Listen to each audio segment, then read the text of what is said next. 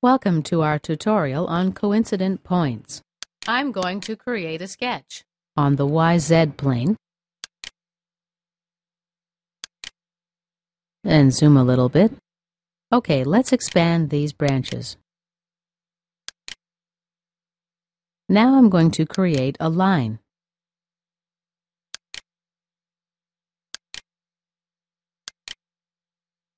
What we see here is that CATIA has created one line and two supporting points. Now I'll create a circle in the center of this point.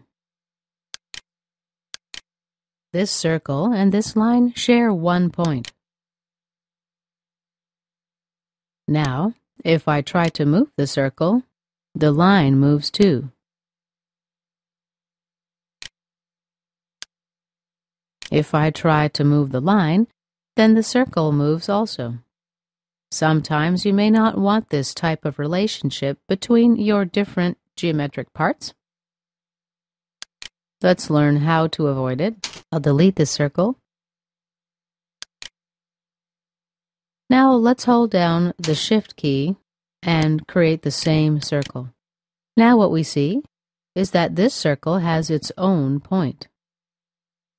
When I try to move the circle, I can move it freely. If we want to make these 2 points coincident, simply select them.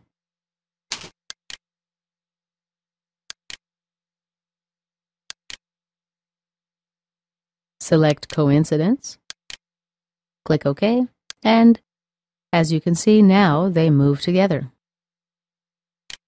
I'm going to delete this. Now I'm going to create a line with a center at the origin point.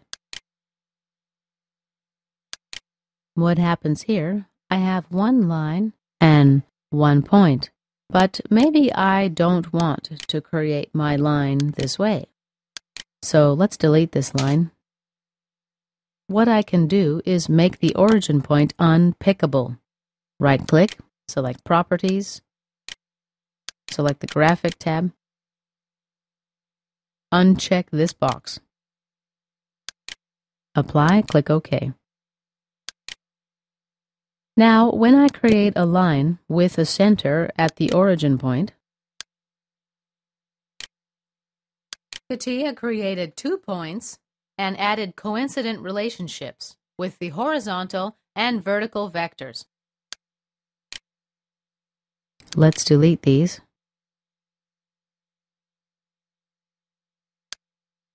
Now I can freely move this line. This concludes our coincident points tutorial.